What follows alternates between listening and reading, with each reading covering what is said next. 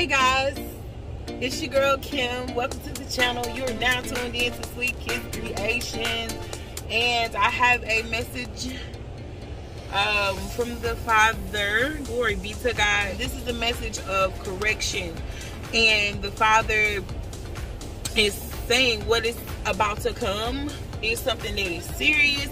So let's just get into the prayer. Father God, in the name of Jesus, we thank you, Father, for a time to come together, in a time, Lord God, to fellowship, oh God, a time to read your word. Father God, I ask that as I decrease, you increase, oh God. Oh Father God, let it be all of you and none of me. Let there be no distractions, Lord God. Let your word go forth and your people hear your word, Lord God. In the name of Jesus Christ, we pray. Amen and amen. Glory be to God. So this word, prophetic word, is coming from Isaiah, the 9th chapter, 7 through 17. And it is a bit lengthy. So in order to cut it down, I am going to kind of explain as I'm going along.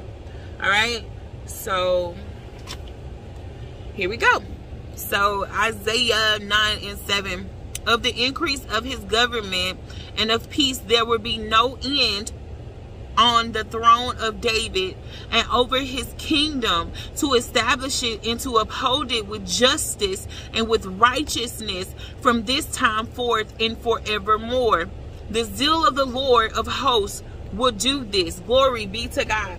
All right, so God is pretty much saying there's no way that you're going to stop his justice. His children are going to reign because Jesus came for it, right? And because we are heirs to the throne with Christ, we are in the David covenant as well. So he's saying that he's going to pour out his wrath on people that have been arrogant, that have been stubborn, don't want to repent, that have been causing injustices to his children.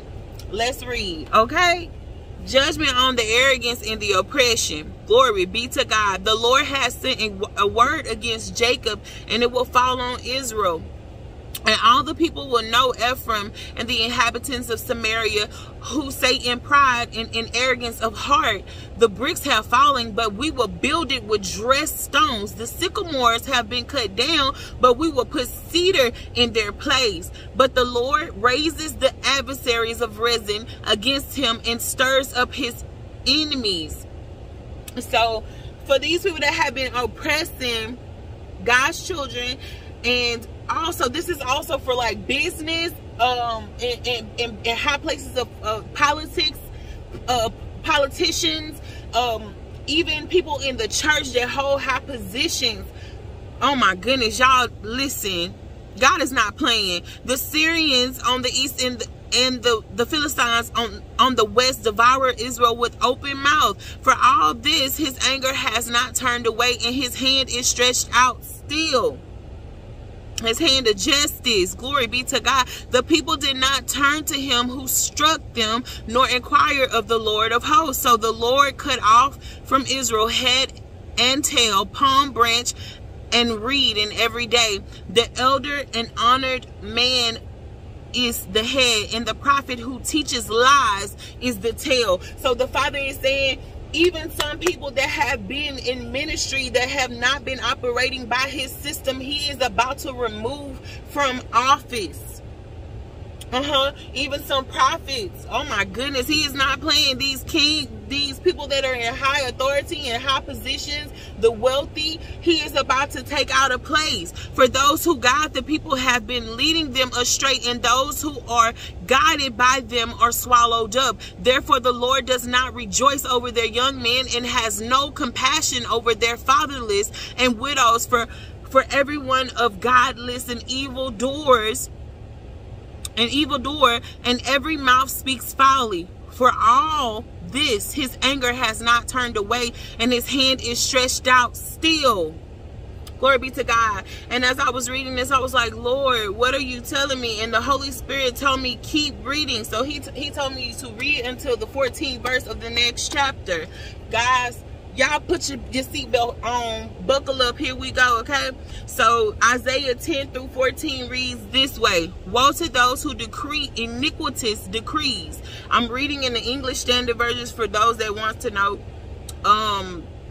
Okay, so woe to those who decree iniquitous decrees, and the writers who keep writing oppression, to turn aside the needy from justice, and to rob the poor of my people for their right, that widows may be their spoil, and that they may make their fatherless their prey. So what God is saying, these people have oppressed his people, even the people that are poor, even widows, even fatherless. They've not given mercy, even though they're in place of power. They've not taken account of his will and put it into place. And because of this, the Father is about to remove these people. He's saying they're using his people as prey, not P-R-A-Y, but P-R-E-Y. And the Father is not pleased at all, period. What will you do on the day of punishment, in the ruin that will come from afar? To whom will you flee for help, and where will you leave your wealth? This is a question. Glory be to God. Nothing remains but to crouch among the prisoners or fall among the slain. For all this, his anger has not turned away, and his hand is stretched out still. Oh my. Woe to Assyria, the rod of my anger. There they rod go again. The rod of my anger. The staff in their hands is my fury. Against a godless nation I send him, and against the people of my wrath I command him to take spoil and seize the plunder, and to tread them down like the mere of the street. But he does not so intend, so his heart does not so think, but it is in his heart to destroy and to cut off nations, not a few. For he says, are not my commanders all kings? Is not Calno like I can't say that. Y'all know I ain't a theologian. Listen. Carchemish. Is not Hamath like Arpad? Is not Samaria like Damascus? He's saying, listen, everybody in his kingdom is a king. It does not matter if you have not seen them with wealth or not. They are still my people. Why are you touching my people? Oh my goodness, the Lord is not playing. He said, as my hand has reached to the kingdoms of the idols, whose carved images were greater than those of Jerusalem and Samaria, shall I not do to Jerusalem and her idols as I have done to Samaria and her images? The Father ain't playing. Listen, when the Lord has finished all his work on Mount Zion and on Jerusalem, he will punish the speech of the arrogant heart of the king of Assyria, and the boastful look in his eyes. When I got to the 12th verse, the Father said, what I just read is the 12th verse. When I got to the 12th verse, the Father gave me a vision of a king in full, like, dress, a robe, like a red robe in the crown, and he had his nose tilted up like this, like, yeah, you can't tell me nothing, right? It's the arrogance of heart. God searches the man's heart. Because anybody can say anything, but what are you really meditating on? What are you thinking on? This is what the Father is saying. For he says by the 13, for he says, by the strength of my hand I have done it, and by my wisdom, for I have understanding. I remove the boundaries of people and plunder their treasures. Like a bull, I bring down those who sit on thrones. My hand has found like a nest the wealth of the peoples, and as one gathers eggs that have been forsaken, so I have gathered all the earth, and there was none that moved a wing or opened the mouth of the church. The Father is saying he is about to take wealth away from unrighteous people, away from evil doing people. There are some people in positions for his children, and you're about to inherit the wealth of the wicked. It's bad news for those people that have not been living for the Lord, that have chosen, have been warned repeatedly, whether it be the Father speaking directly to them, or whether it be by his children, by his prophets. They have been warned repeatedly to stop, and they will not stop. So the Father is saying he is about to remove these people from office. He's about to remove these people out of their position, and his children are going to occupy these positions, because people look at you. They may look at you as if you're nothing, and politicians may look at you as if you are nothing. But the Father is saying, Speak, Holy Spirit. The Father is saying, all of my people are kings. All of my people shall reign. It does not matter where you are from. It does not matter how much money is in your bank account. Your treasures are laid up in heaven, and because you have trusted the Father is about to entrust you to your wealth transfer. Get ready, get ready, get ready, get ready. Glory be to God. The Father is moving. He's not playing. So if you find yourself in fear right now at this word, because I'm very passionate, and when I speak, it just comes out. So excuse me for yelling. I'm excited. And I know you would say, why are you excited at this? But this is the Father showing us He loves us.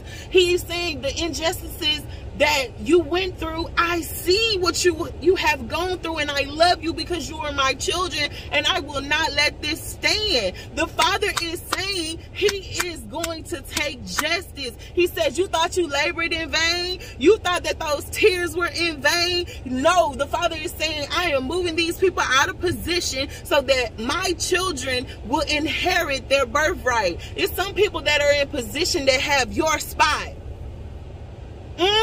So that thing that He told you to work on and don't tell anybody about, in the secret place when you were with Him, when He was telling you that He was going to make you rich, He was going to make you wealthy, He was going to make you healthy. This is what the Father is talking about. You're about to walk into a season of overflow. Glory be to God. But if you are in a place of fear and you know you need to repent, now is the time to go before the Father and to repent, and to repent with your whole heart, not just so the wrath doesn't fall on you, but repent, turn back from your wicked ways. He said, if my people that are called by my name will pray unto me, will confess their sins, turn from their wicked ways, I will hear their prayer and I will heal the land. So right now, in the name of Jesus, Father God, we thank you for this word, oh God. We thank you, Father God, for your spirit. We thank you for your justice, oh God. We thank you, Father God, that you're moving mightily by your spirit. Oh,